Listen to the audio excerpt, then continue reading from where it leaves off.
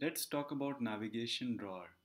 So in a lot of apps that you use on a day-to-day basis, you might see a drawer like this.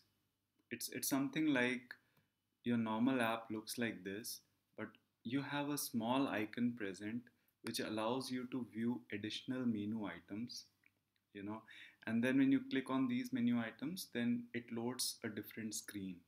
Okay, so this is a very good feature to have shortcuts in this kind of navigation drawer.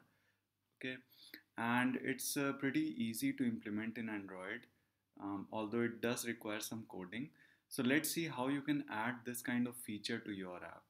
And for illustration purpose, I will be using the same app that we have created, Theme Demo app. So if you have not been following so far, you can take a look at the source code for this app and you'll be able to understand. It's a pretty straightforward app. We haven't done much basically except for support library and theme stuff. Okay, so let's get started. So there are a few steps you need to do. First thing is, if you have noticed, um, so basically this is the main activity which gets displayed, and in this activity, as you can see, you have this main fragment which is displayed by default, which is like a blank fragment, and then you have another fragment which is of a lesser width, max height, less width, and which has these navigation options. Okay, so what you need to do is, in the main XML, I mean the main activity XML, layout XML, um, first thing is, you need to use a drawer layout. Okay, this is the layout which is used to accomplish this kind of navigation drawer, and it comes from the V4 app support library. Okay, I think by default you should have this library in your Gradle file. Just check it once. You should have something like this, V4. If you don't have, then you have to add it, because this functionality is available in this support library. Okay, so that's the first step. So you use this layout, rest everything remains pretty much same. Then you have a frame layout here. The frame layout is the same layout which you are seeing, which is the main layout, okay, which is the blank fragment. So we'll be replacing the frame layout with the a blank fragment basically.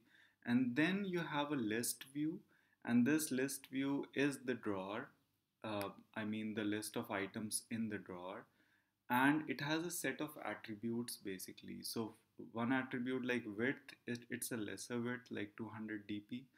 Then you have the choice mode, single choice, which means a user can select one choice at a time. You have certain other attributes. You have a layout gravity, which defines where the user can access this drawer. So for us it will be at the start. Okay, so this is what these are the changes to be made in the layout XML file. So you can view all these changes. I'll be checking them in. So you can view all these changes on GitHub. I'll provide a link for that. Then you come to your main activity.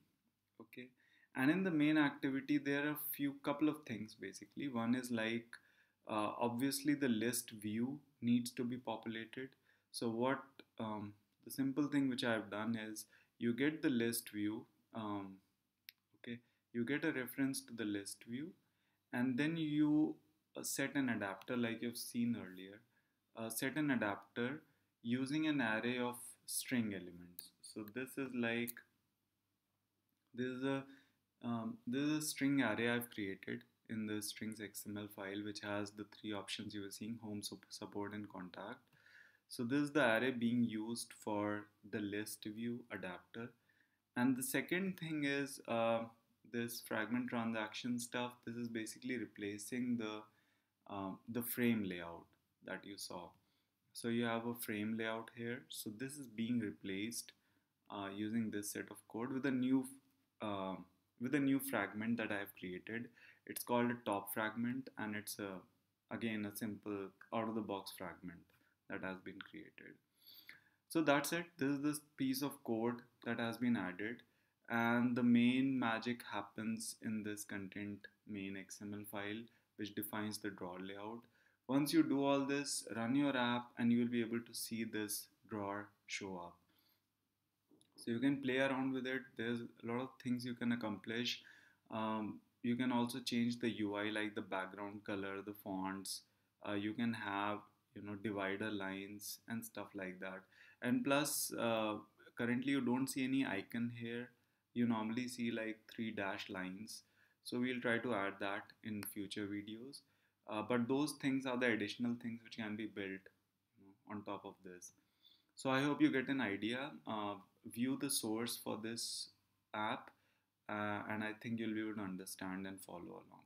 Okay, thanks.